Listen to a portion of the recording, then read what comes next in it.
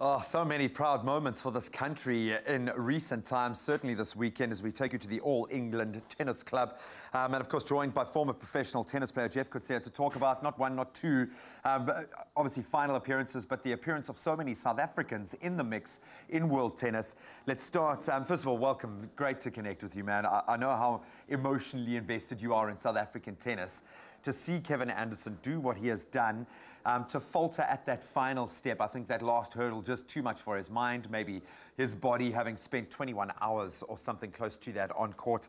Kevin Anderson losing out to Novak Djokovic in straight sets in that final. What do you make of Kev's appearance, performance at Wimbledon this year? Yeah, I think it's a great effort for Kevin to make the finals, you know, and the semi-final did take its toll, as you saw yesterday.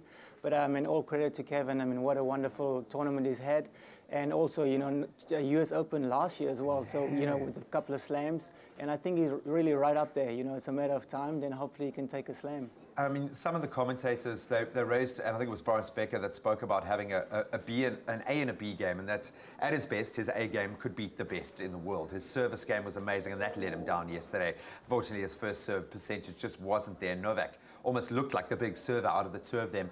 But it was those adjustments that Novak made to counter his style of play. And it just felt like he couldn't make any changes to the way he was playing. Is that a mental thing? Is that a lack of experience in those big finals? I think it's just a matter of, you know, you have to have a first percentage. And Kevin relies so much on his serve. And when that kind of lets him down, he needs to get a plan B, where I felt like I didn't dominate. And obviously with no legs, it was really tough. And that's what you need to do, especially in the finals. You need around high 60% first serves or second serves to win the match. Especially if you're a 6-foot giant server, that's your game. And Novak was superb, looking pretty close to his best. 32 plays 35. The age groups there is 32 when you should be peaking as a tennis player. What do we expect from Kevin in the future? Well, nowadays it is. You know, you can see the tennis, how it's changed. The guys are getting so much more physical, and it's so professional. I mean, from the food, you walk into the restaurants, it's just being so, I mean, they've taken it to a different level. And you can see the extension that the guys can play up and down and even dominate when you're 33, 34. It seems like that's probably the prime these days. Yeah, I feel so old right about now. Then we've got to chat about Raven also faltering on the finish line there. I mean, you've spent a lot of time with him. You know what this would have meant to him. Where did this come from, man? This is awesome. 2 South Africans in 2 finals. Yeah, I mean, very, very glad for Raven. And I think Raven's just one of those guys, such a professional, works really hard.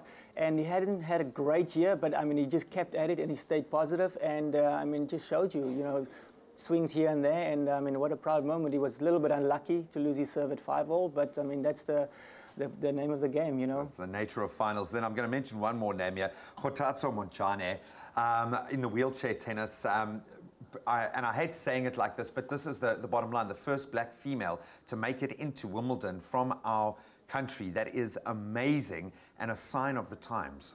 Yeah, I mean, KG is awesome, you know, and Lucas was there as well. I saw them a couple of days ago, and she was just so happy, you know. It was a great moment for her, and they're going off to Nottingham this week to play there, and then they're coming home. But, I mean, what an absolute pleasure for her to be there, and what an achievement. Yeah, and that's running with the big dogs at the moment, and I really do love the fact that Kevin Anderson highlighted the fact that the honour of just playing on that court, making it into that tournament. And I think he just showed absolute class with the way that he spoke, certainly after the John Isner Titanic showdown. The fact that he was more upset about his friend losing than he was emotional about himself winning and making it into that final speaks volumes. But thank you so much. Welcome home, son. I know your travelling is just about as crazy as the rest of that team. So thank you so much for stepping into studio. And good luck with going back to school tomorrow. Thank you. Thanks. Thanks for having me. Oh, man, a very proud moment for South African tennis. 2 finalists. Unbelievable.